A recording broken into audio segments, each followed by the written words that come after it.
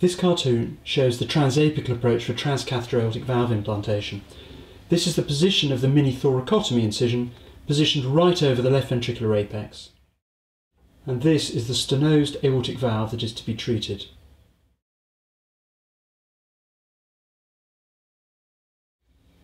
The surgeon may prepare the transapical site with pledgets ready for closure after the procedure.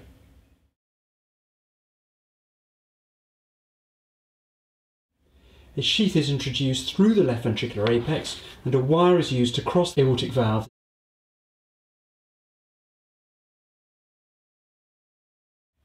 The main delivery sheath is then introduced. A balloon is used to dilate the stenosed valve to make it easier for the new valve to be introduced. The balloon inflation occurs during rapid pacing to reduce movement.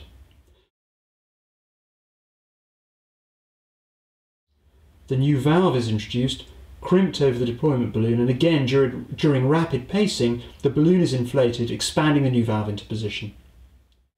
Once the deployment balloon is deflated, the new leaflets start to function normally within the expanded stent frame.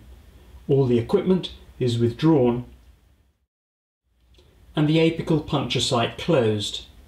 And the valve is assessed to make sure it is working well with no blockage to the coronary arteries, no leak causing aortic regurgitation around the valve ring, and no injury to nearby structures.